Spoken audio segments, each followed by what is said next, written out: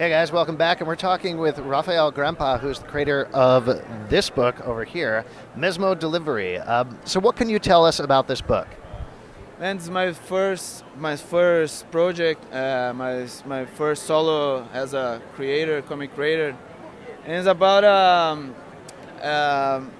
it's like a road thriller based in TV series and motion graphics, because I worked a lot like as a art director of motion graphics, and now I decided to be a comic creator.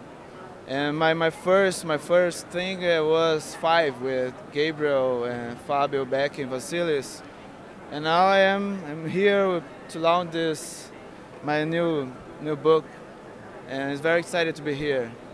How is the Brazilian comic scene different than the American comic scene?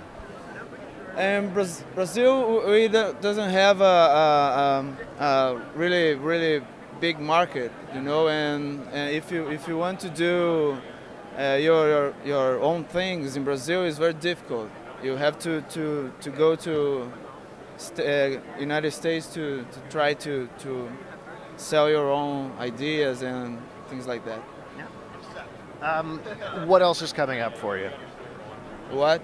What else are you doing? So it's Mesmo Delivery. Yeah. What else? I'm an Eisner nominee with all the guys, and I'm very excited to know if we won or not.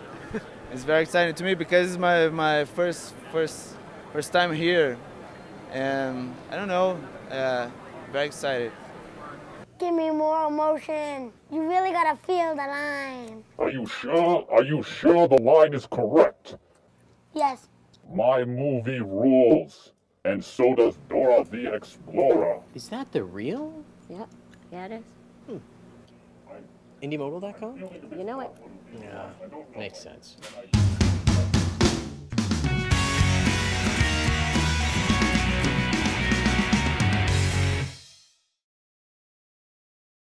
Cool. Gabriel seemed pretty confident that you guys are going to win the Eisner. Are you also pretty confident? Yeah, I don't know, man. I can say. I believe that we have some different things that the others, but we have the best American comics is really cool, Anthology, and I don't know. Let's see. Sounds good. Thanks so much for taking the time to chat with us. I really appreciate it. Many thanks. All right, and stay tuned for much more from Comic-Con.